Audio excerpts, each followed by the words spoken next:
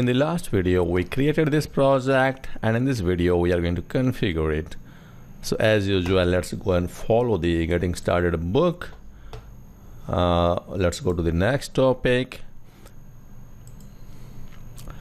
The first thing that we are going to do is to scan the components of Spring Lemon, and for that we need to provide this parameter in our Spring Boot application class. Let's go and do that.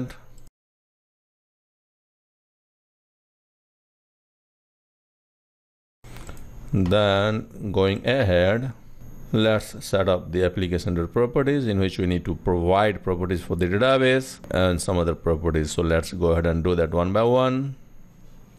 For the database configuration, let's copy this code and paste it here. And let me change the DB name and the username and the password as it is there in my PC.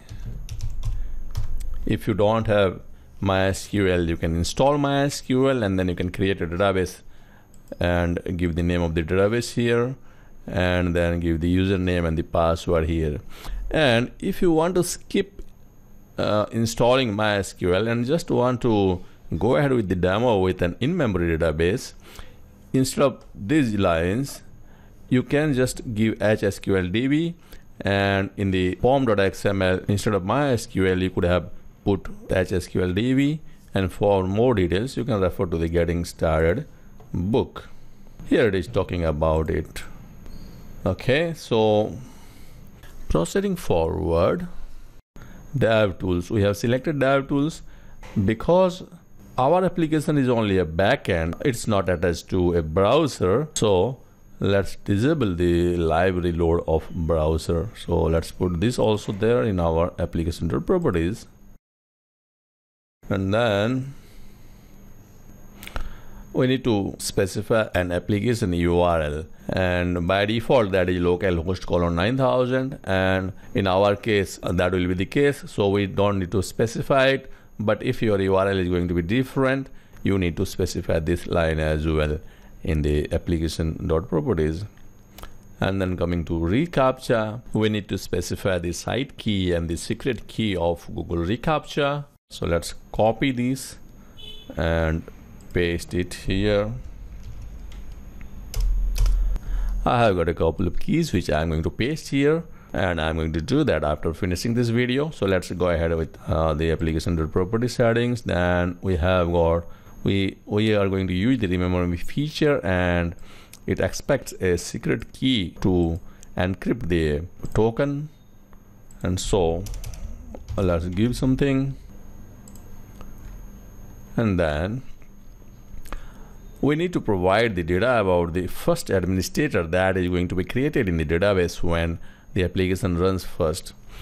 When an application is installed at a site, it's helpful to have the database initialized with an admin user first, because then you can log in as that admin user and do some admin operations. So Spring Lemon expects these two properties to be given. So let's go and give those. And then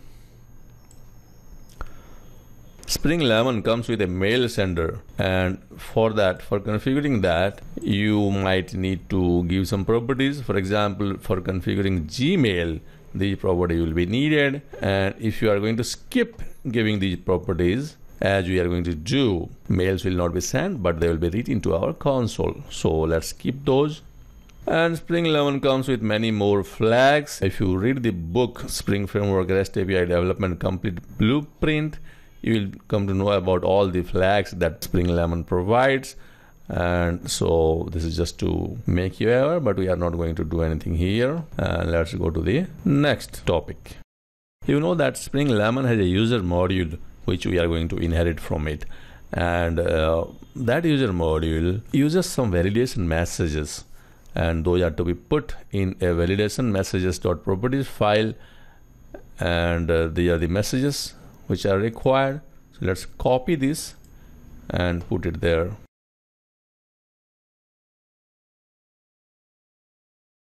Okay, the next thing is that not only the validation messages, but some other messages are also used by Spring Lemon, and those are to be put in messages.properties, and let's go ahead and do that.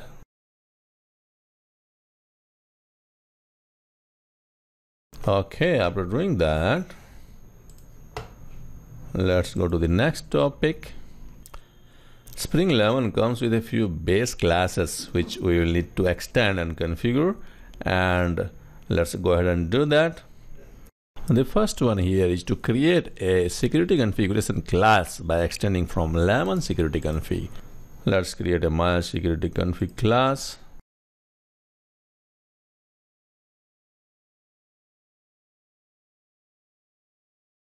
Because it extends from Lemon security config, most of the default configurations which are needed for while developing a REST API will be inherited.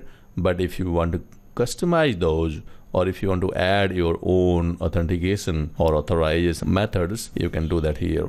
The next thing is to create a user entity. Spring Lemon comes with an abstract user entity which we need to extend at the minimum like this.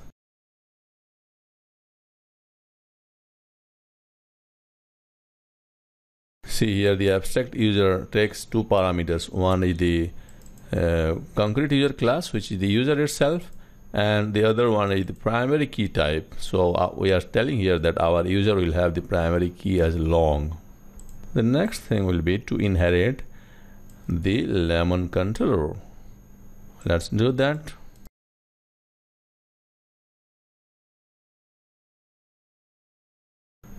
Again, this Lemon controller takes two parameters. One is the concrete user class, and the other one is the primary key of the user class. And here we are providing the request mapping annotation, and then we are providing /API/core. That means our API, our core API that we are going to inherit from the Lemon controller is going to be available at /API/core. And then we need to also inherit a service class from Lemon service. Let's do that.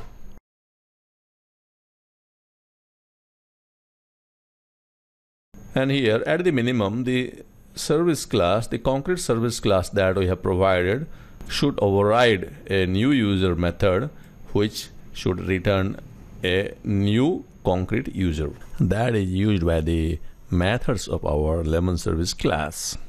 Next thing would be to extend the abstract user repository and create a user repository. Let's do that.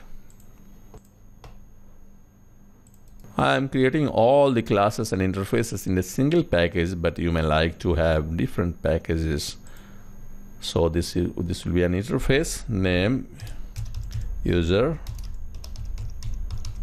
repository.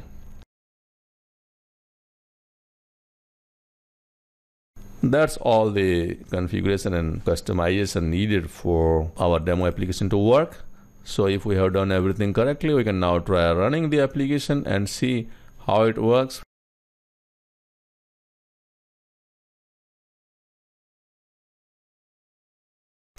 So our application is running properly, and because we have used dev tools and we are running the application in debug mode, this silent exit exception is thrown, but it's nothing to worry. Just resume, and if we go to our Spring perspective, we see that things are running properly.